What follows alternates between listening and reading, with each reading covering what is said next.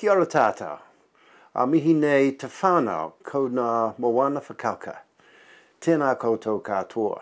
My name's Rob Fenwick, and it's my privilege to be the chairman of the Sustainable Seas National Science Challenge and to welcome you to this, the second conference of the challenge. I'm particularly disappointed I can't be with you this morning as a result of a bit of turbulence on my health front, and I'm really sorry that I can't catch up with so many of the people that I met at the conference last year. I know it's going to be a great conference. I'm delighted so many of you can return to the conference again this year. I know you're going to find the conference extremely interesting and I hope gather many insights in our mutual quest for a more sustainable marine environment. We're about to sign up for the second stage of the challenge, and this is the stage when we've got to make some real solid progress and some constructive outcomes of the work that we've done in stage one. And this relies as much on our research as it does on our engagement with you, all our stakeholders. What I'm talking about, of course, is kaitiakitanga. In all our extensive dialogues with stakeholders in the marine environment, whether they're commercial fishermen or recreational fishermen, whether they're involved in conservation or whatever, none have argued with the basic principle that the ocean's resources need to be preserved for future generations. The value of an agreed outcome has been shared by all. From a commercial fishing company that's just invested millions of dollars in a new vessel that needs a 20-year return on investment, to grandparents dreaming of their grandchildren having the same joy of swimming and fishing as they did when they were children. The framework within which we try to administer and manage these competing interests in the marine environment include legislation and law and protocols and quotas and of course Māori law that pervades across all these things. But the problem is that these things are often siloed and not integrated, and nor are the agencies that administer them.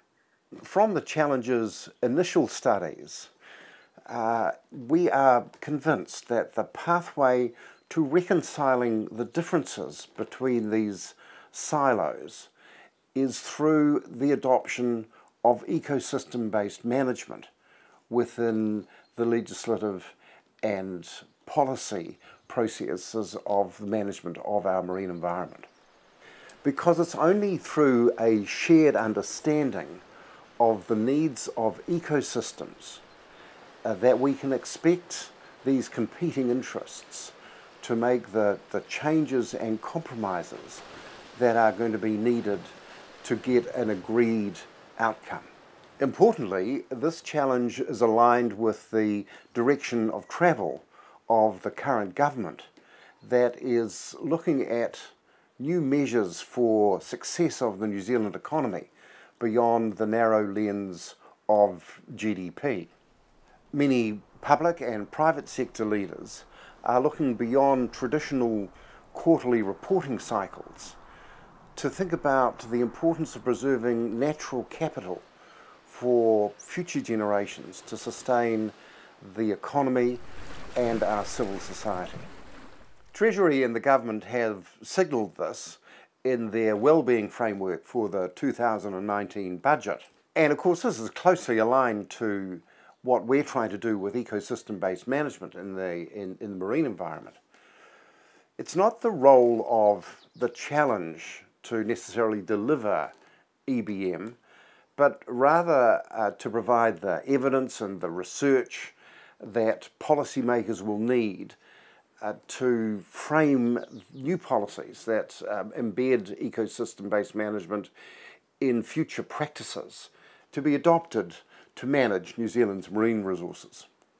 And I can't impress enough to you the importance of the challenge partnering with central and regional government, with Māori leaders, with commercial operators, and of course with NGOs and recreational fishers, because you're all part of this family that needs to join up to deliver integrated policies and practices that give us an intergenerational solution to the protection of our marine resources.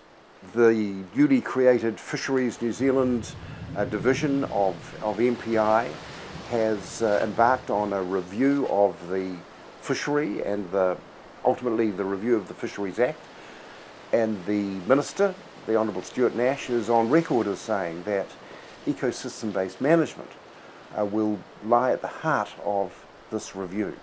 And finally, a number of far-sighted regional councils have adopted new regulations to manage land-based activities that are having an increasing impact on the marine environment. For managers and policymakers, the adoption of EBM will create an environment for holistic management structures. It'll reduce the prospect of conflict between competing interests, and I believe will enhance transparency in the way in which we look at these policies. For communities, often in remote locations around the New Zealand coastline, the adoption of EBM will see greater participation in the process of policy making, and see a greater respect for local and cultural values.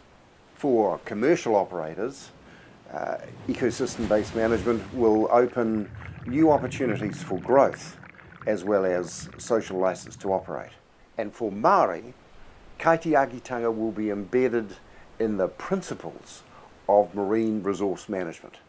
What really impressed me about the last conference was the way in which this whole group of people got together and shared ideas and listened to one another. So I implore you to take this opportunity and to come away from the conference with new insights in the way in which we can all work together towards ecosystem-based management of the marine resource.